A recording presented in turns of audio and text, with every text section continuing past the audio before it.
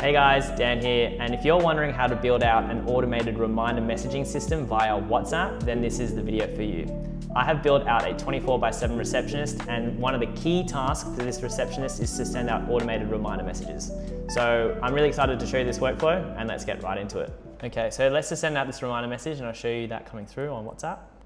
Alrighty, as you can see here, I have sent out a reminder message on WhatsApp. So what I'm going to do is I'm going to say I confirm my appointment just by clicking the button. So this is the workflow that I'm excited to show you guys. This workflow is production ready, and it is used currently by one of my clients, and it is working really, really well. It is saving a lot of time in double checking appointment scheduling and just sends out the reminders, no worries. And there are a few different tools that I'm using. As you can see, I'm clearly using N8N for scheduling and just the automation process. As you can see within this workflow, I'm not using any LLM, I'm not using any agent node, so this is a pure automation process. And it is really important to note that you don't need to over-engineer using LLMs or agents in order to get a massive efficiency gain within your business. The next software that I'm using is Chatwoot.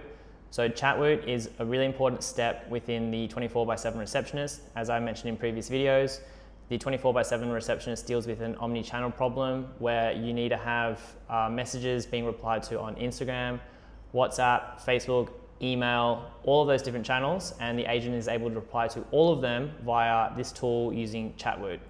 And Chatwoot is an amazing software as well because you're able to do agent handoff where you can have your staff and the AI agents working in the same solution at the same time. The next thing I'm using is obviously the WhatsApp Business API. Okay, so many people might not realize, but when you're using the WhatsApp Business API for automated messaging, you're not actually able to send an unapproved template to a random person. So the only time that you can real-time communicate with someone is if they give you the approval, and the way that they give you approval is by sending you a message first. So if you are having a conversation with a client or a patient and they don't speak to you for 24 hours, you're not actually allowed to send them a message saying, hey, how are you going? Do you want to follow up? Unless that is an approved template, which must be done within the business center within Facebook. So as you can see here, I've got an appointment reminder template message, and it's pretty cool. You can add like this little click function where it's really easy for the person to confirm their appointment. But my template, which has been approved by WhatsApp, and again, you need to have your business completely verified on Facebook in order to use this functionality. But yeah, it's as simple. Hi Daniel, this is a reminder for your surf rehab appointment tomorrow at 10 a.m. And so what I'll do if I got this message, which I'll show you later in this video, is I'll just click I confirm my appointment, and there we go. So Cliniko is a fantastic solution for allied healthcare professionals to manage their bookings. So my particular client is using Cliniko, and so I have built out an API logic system within my N8N workflows in order to interact with Cliniko. Now that I have explained the software that I'm using, I'm just going to go right into the workflow. Firstly, I'm using a schedule trigger. So this trigger is just running at 3 p.m. Every single day. So one day between triggers, and trigger at 3 p.m. Pretty simple. We now have a series of getting credentials. So in order to access the Cliniko API, you need to have your credentials. I'm not going to open up these nodes because I have my credentials here. But essentially, once you get your credentials, you feed it into the API call. And this would be different depending on, again, what booking system, maybe using iCal, maybe using another practice management software. But in order to get the information for who you're sending the reminder out to, you need to use some sort of database repository. And here we have two items, it should be two items, yeah, two entries, where we've got, where is the information? So patient name is Daniel Welsh for the first one, and the start time is at 4:30 in the morning, which is tomorrow. As you might know, this is obviously very early in the morning, so we'll need to convert this to the local time because this is in UTC. And their next appointment is with Daniel Dodo. So this is the second number that I have, and the appointment time is for 5:50 a.m. So wonderful, we know we've got 2 appointments for tomorrow, but we need to convert the time into local time. So this code node then, and I didn't actually completely write this out. I used Claude to write this code node for me. I gave it the information from the left in JSON. So what I did was I just used this, copy the selection, paste it into Claude. So what I did was I used this selection, copied it into Claude and said, hey Claude, can you write me up a piece of code to convert the time into local time, as well as just give me a little bit more structured output for later in the workflow. So what this does is I've got the patient name, the start time in UTC format, start time in local, so local appointment time is 12:30 p.m. Appointment notes, which are none, and the patient ID, so the Cliniko patient ID. And then the second appointment is Daniel Dodo for 1:15 p.m. and this is my secondary patient ID. So that's wonderful. A couple more confirmations here as well. So total appointments 2 and appointment date. Great. So we have this split out into 2 different sections. So the reason why I want to do this is because when I'm calling this information, I'm not actually getting all of the information that I want. So I want to get just a little bit more details on the from the patient. And in order to do that, I need to call the get patient details API from Cliniko. So that's what I do here. So I just have a little split out node here, turning the items into defined lists. Individual entries within the list. And then this little if node is just a little check being fed into the Cliniko API actually has a patient ID, because if it doesn't have a patient ID, then it's just going to spit out an error. So this is just a little switch, I suppose, or an if statement. And then let's get the patient details. So I'm just going to run this here. Getting patient details for both of the people who have appointments, which is me and myself.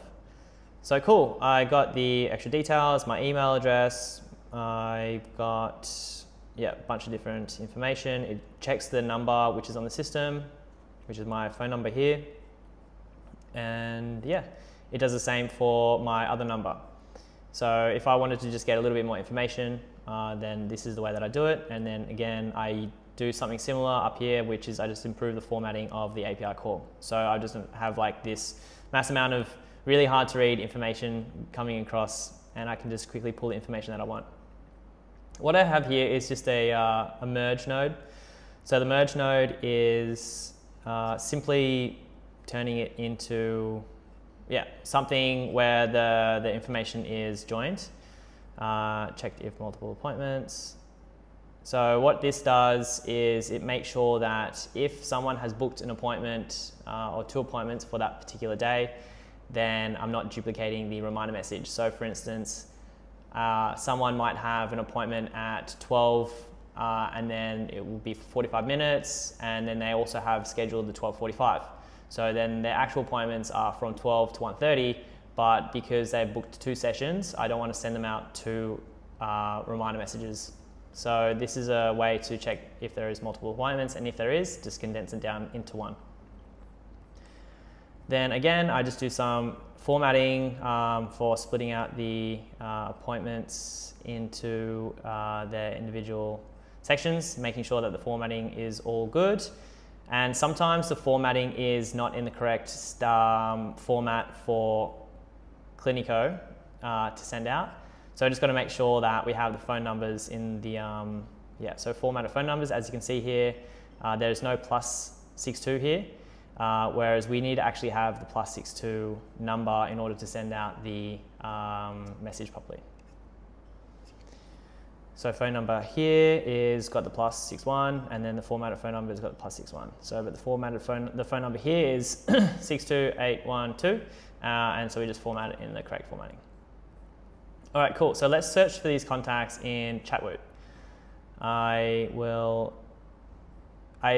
built this workflow out so there is only one contact which is in Chatwoot, which is me, and my secondary number is not actually in Chatwoot, meaning that this workflow is then going to have to create a new contact within Chatwoot before sending out the message. So let's go into the next node, which is, so yet one goes to the send reminder to an existing contact, and then the next one is we'll have to create a new patient. Okay, so let's just send out this reminder message and I'll show you that coming through on WhatsApp. Alrighty, as you can see here, I have sent out a reminder message on WhatsApp. So what I'm going to do is I'm going to say I confirm my appointment just by clicking the button. Because the other patient wasn't in the Chatwoot directory, we actually need to create a new patient. So I've just got a couple of API calls here to Chatwoot to create this patient. So let's just create the patient. Cool, create the patient, and now let's confirm the new contact. So let's search for that patient, and then bang, we have now the patient within the Chatwoot, and then it's going to send off the reminder message to the new patient. Awesome. That is the workflow in a nutshell. Let's see this message come through. All right, there we go. We got a message on my other number, and I confirm my appointment, and there we go. Wonderful. So this is how you would set up an automated reminder message system using the WhatsApp Business API. Obviously, you need to have a few things in order. Check out Chatwoot. It is a really wonderful way to manage the business API for WhatsApp. And yeah, I hope that by watching this video, maybe you had learned a few things. If there's any questions or you want me to go into anything specific, I'm more than happy to share with you my lessons learned and maybe some issues, or I'm also really happy to help out with anyone trying to tackle this problem themselves. But yeah, give us a shout out, make a comment below, or give us subscribe for more videos, and I'm looking forward to sharing my journey with you in creating a 24/7 receptionist which is production ready, and I'm looking forward to seeing you in the next video. Cheers.